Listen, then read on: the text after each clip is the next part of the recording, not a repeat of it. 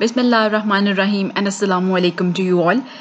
On behalf of DHA Education System, I welcome you all in my computer science class. Course code is 2210. In week 5 for class C1, format of this session will be carried out by taking review of the topics covered in week 4, that is error detection methods. Then the topics to be covered in week 5 and their learning objectives will be discussed. Content will be explained, and this time the content is very simple and brief because it consists of the key term definitions, and we are going to finish chapter number 2 in this lesson. After that, a quick recap will be taken, and in the end you can download the assignment from the DHA portal to solve.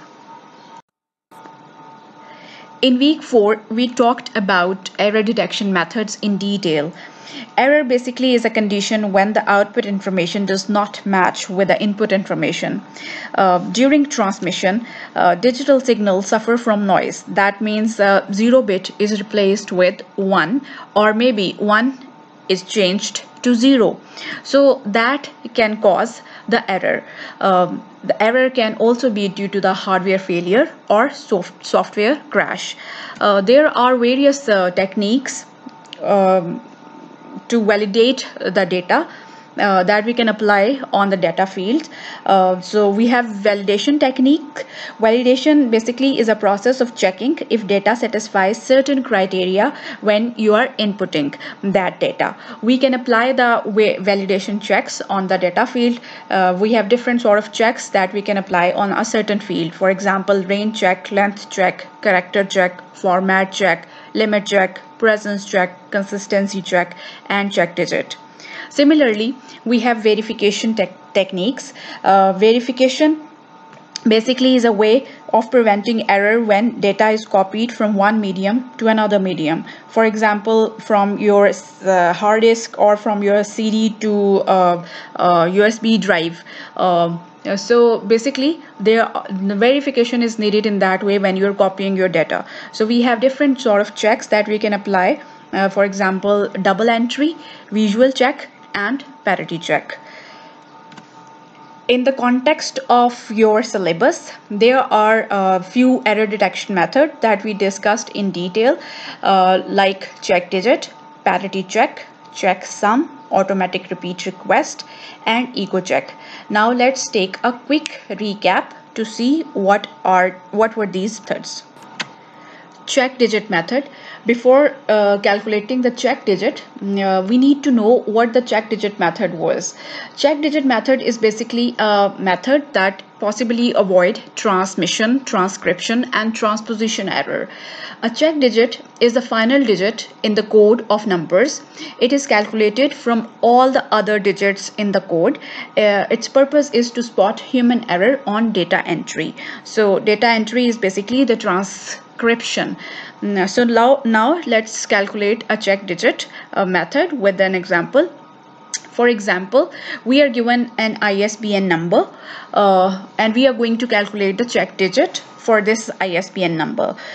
In the example 1, you can see there is an ISBN number 0201538082, and the question mark is here, which indicates that we need to put check digit here. So we need to calculate that. So for the very first step is we need to put the digit position on each of the digit of the ISBN number. We'll start from the extreme right side and we'll increment the digit position by 1. So on the number we have put the digit position. Okay, let me tell you one thing. You can put the digit position from right to left or from left to right. When in the exam you are going to get some sort of question, always an example will be given. You need to comprehend that example, and then by following that the steps given in that example, you will be calculating the check digit. Anyway, now come at the step 2. Each digit is then multiplied by its digit position and the totals added together. So in this way we get the total, which is 98. In step 3, The total is then divided by 11 because in the question it is mentioned that you are using modulus 11 technique. So you will divide the total by 11 and the remainder, you will need to see the remainder. If there is any remainder, you will subtract that remainder from 11, and then this is how you're going to get the check digit. We got the answer after calculation 98. When we divide 98 with 11, we get 8 as answer in quotient, which is of no use right now. So we need to look at the remainder. Remainder is 10. Now we are going to subtract that 10 from 11 and we got 1 here. So this gives a check digit of 1. So the final ISBN number becomes 0201530821. So this is how the check digit is calculated, and the number ISBN number when will be transmitted, the check digit will be sent alongside, and at the receiving end the check digit will be calculated or recalculated, and in the remainder if somebody gets the answer 0, it means that the number is correct. So this was the method to calculate the check digit. Now let's see in another example how the computer recalculates the check digit.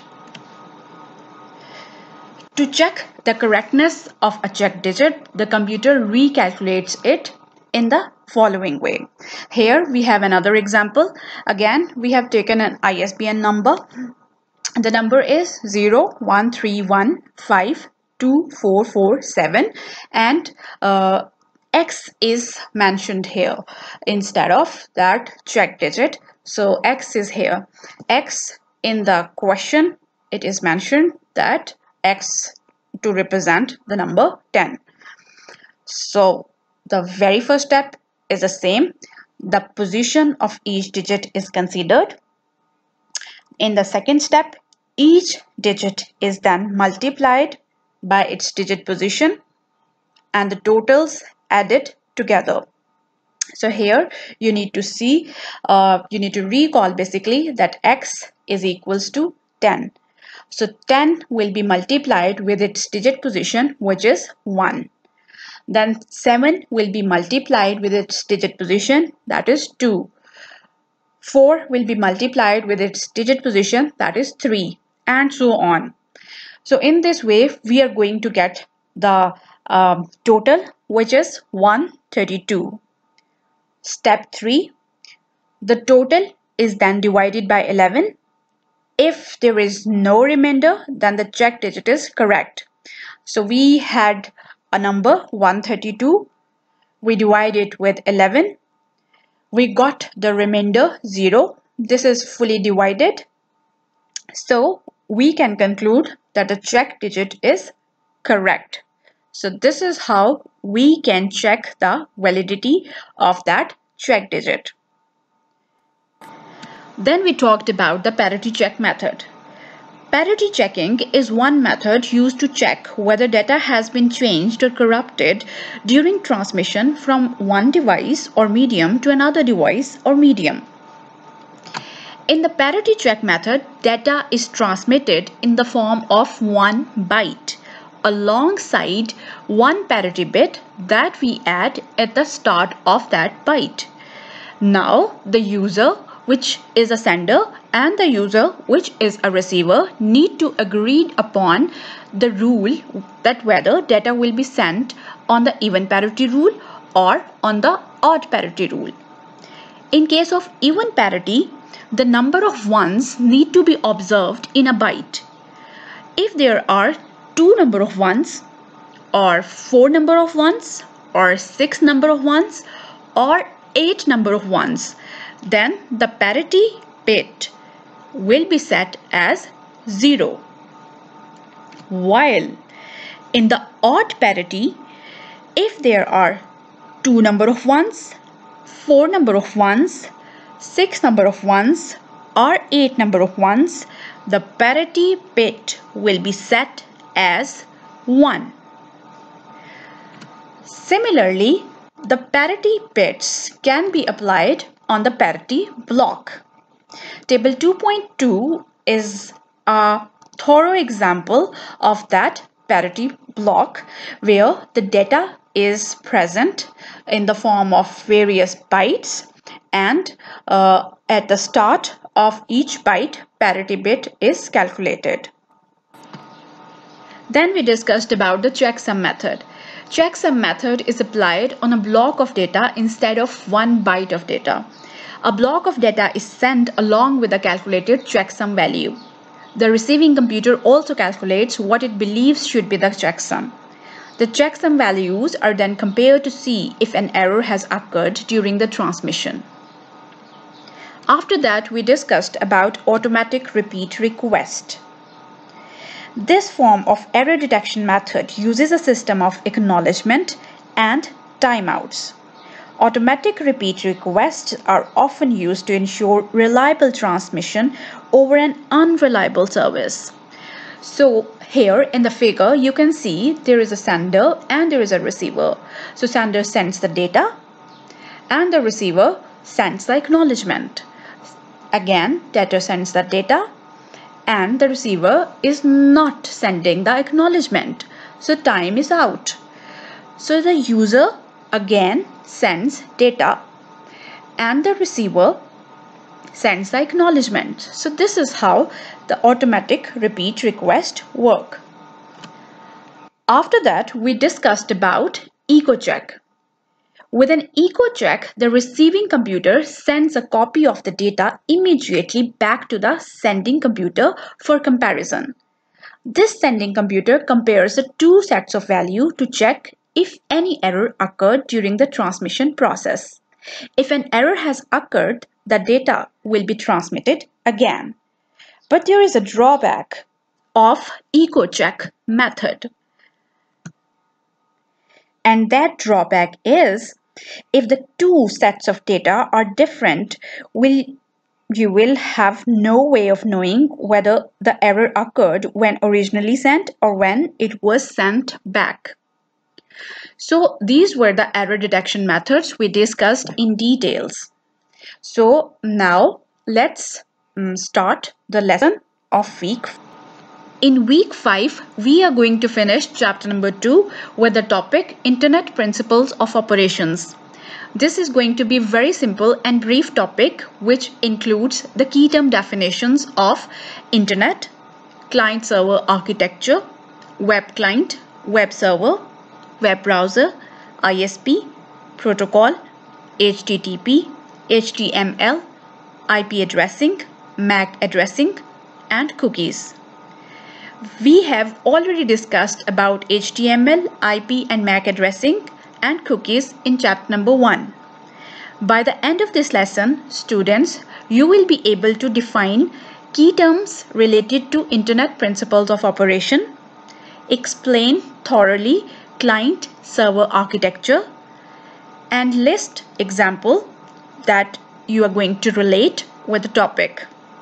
So let's start. In this modern era, we all are using internet. We are using internet to check our emails. We are using internet for e-learning. We are using internet to watch news, for social networking, for online banking, for online shopping, for online games, and much more. So what basically is the internet? The Internet is a global system of interconnected computer networks that use the standard Internet Protocol suite to serve billions of users worldwide. Internet basically is a network of networks that consist of millions of private, public, academic, business, and government networks of local to global scope that are linked by a broad array of electronic, wireless, and optical networking technologies. Internet carries an extensive range of information resources and services such as interlinked hypertext documents of the World Wide Web, which is known as WWW, and the infrastructure to support email. It is important to comprehend the concept of client-server architecture in the context of network. Network is when two or more than two computers are interconnected for the sake of sharing information. A network architecture in which each computer or process on a network is either as a client or a server. So a server system is basically a system which is providing the services, while the client systems are the systems which are taking the services from the server system. Internet server is also known as a web server. This is a special computer on which websites are stored. Web server is constantly switched on and connected to the internet so that each internet user around the world can access websites at all times. This computer is built up with selected high-quality component which can sustain continuous work and high loads. Clients are PCs or workstation on which users run application. So clients can be known as nodes, workstations, or PCs which are taking the services from the server computer. Here we have the example of traditional client and server architecture. In the first diagram, you can see clients are putting the request and the server machine is responding to those requests. In the second diagram, we can see there is a system that is known as web client, and there is a machine or system which is known as web server. The web client is putting the request through the internet, and the web server, after authenticating the request, sending the response back to the client. For example, the web client put a request to open www.yahoo.com. The web server authenticate the request and see if there is a valid registered site www.yahoo.com exists. It validates the request, authenticate it, and then send the response back to the web client. At the web client screen, the site www.yahoo.com will be opened. In client-server architecture, we have already discussed about web client. Generally, a web client is a computer on which user actually works. It has web browser to locate, retrieve, and display content on web server. The user logs onto a client computer, which then connects to the server, verifies the user, and then allows them access to the files stored on the server that they have permission to access. Web server. We have already discussed web server in this session. Web server is a special computer on which websites are stored. Web server is constantly switched on and connected to the internet so that each internet user around the world can access websites at all time. The computer stores websites, images and videos and the other files. Web browser.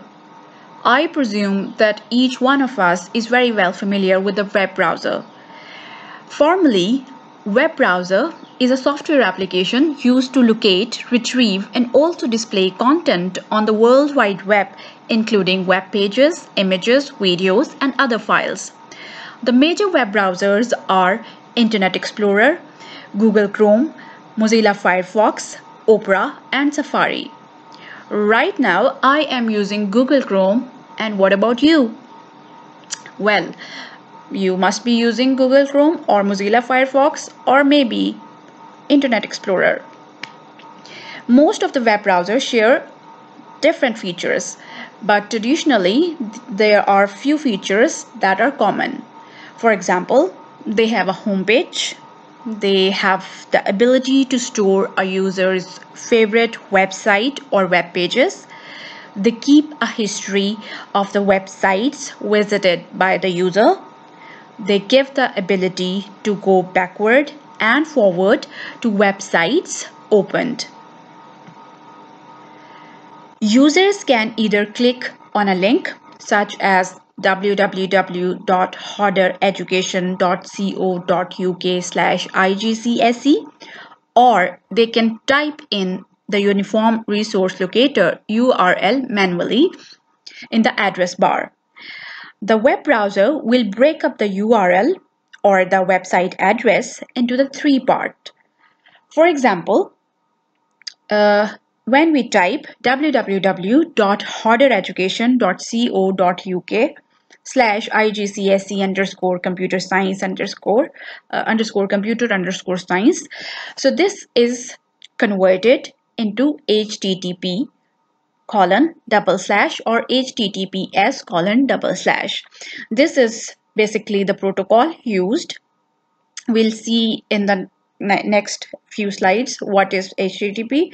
Then the Hodder Education, basically this is the web server's name, and IGCSE_computer_science, this is the file name, or you can also say that this is the web page which is displayed in the web browser. ISP or Internet Service Provider. We all need to know about ISP, and I presume many of us already knew about it. Every user makes use of an Internet Service Provider. These are the companies basically that provide the user with access to the Internet. A monthly fee is usually charged for this service. The ISP will set up a user account which will contain a username and a password. Most ISP also give the user an email address. Before ISP became common in the 1990s, internet access was usually limited to users who were the part of a university or the government agency. But later, internet has become a commercial use, and now everybody is using internet. Protocols. Protocol is a term that I have used numerously in this session. A protocol is the set of rules that define how devices communicate. For example, how the communication will start, the transmission speed, the significance of bits being transmitted, how the bits will be delivered, one at a time or in group of 16, for example, and what will be the error checking procedure that will be used between the sender and the receiver. So this is all decided through the set of rules known as protocols. The Internet Protocol is known as TCP/IP, which is Transmission Control Protocol, Internet Protocol. HTTP. HTTP stands for Hypertext Transfer Protocol, the underlying protocol used by the World Wide Web. HTTP defines how messages are formatted and transmitted, and what actions web servers and web browsers should take in response to various commands. For example, when you enter a URL in your browser, this actually sends an HTTP command to the web server, directing it to fetch and transmit the requested web page. When some form of security in the form of SSL certification is used, then this changes HTTP to HTTPS.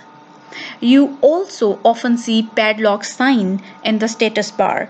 The letter S after HTTP refers to HTTP over secure. It is slower to use HTTPS than HTTP. HTTPS is usually only adopted where sensitive or private data is being transferred across the internet. HTML. HTML is the mother tongue of your browser. HTML stands for Hypertext Markup Language. It is the language that is used to author the web pages. This is used to create web pages and other information that can be displayed in a web browser. The websites are developed in HTML and stored on web servers. When user types the URL of a website, the browser locates and fetches the website from the server on client's computer and displays the content. There are two very important things to note when we are designing a web page or a website. Number one is the structure and number two is the presentation. Structure is the essential part of the HTML document. It includes the semantic and structural markup of the document. So simply we can say that structure is basically the defining of the layout of the website, while presentation is the style of the document, that is how the document will look or even sound if it includes multimedia elements. These two features must be kept separate throughout the designing of the web page. So structure is basically the layout of the web page and presentation is how you're going to present your data on the web page. At the end of the design process, the author should have an HTML document which contains the structure and the actual content and a separate CSS file. Now we need to know what is CSS file. CSS stands for Cascading Style Sheet. The CSS file will contain everything to control the actual presentation of the web page. Some of the tags used to create HTML page, a CSS file, you can see that in this diagram. For example, there are various tags used to control the content. For example, HTML tag is used to start the web page, body tag. Then there is a tag or markup H1 for the heading, then P for the paragraph, and similarly the tags are closed. So CSS file basically contains the information of the content that will be presented on a web page. IP addressing. An Internet Protocol IP address is a unique 32-bit reference number that is allocated to devices on a network that uses the Internet Protocol. IP addresses are stored as 32-bit number, 2 raised to power 32, which makes 4 billion possible unique IP addresses. For our convenience, IP addresses are usually displayed as a series of 4 decimal numbers, each one representing 8 bits of the original binary address. Here you can see a 32-bit binary version, which includes a long stream of zeros and ones.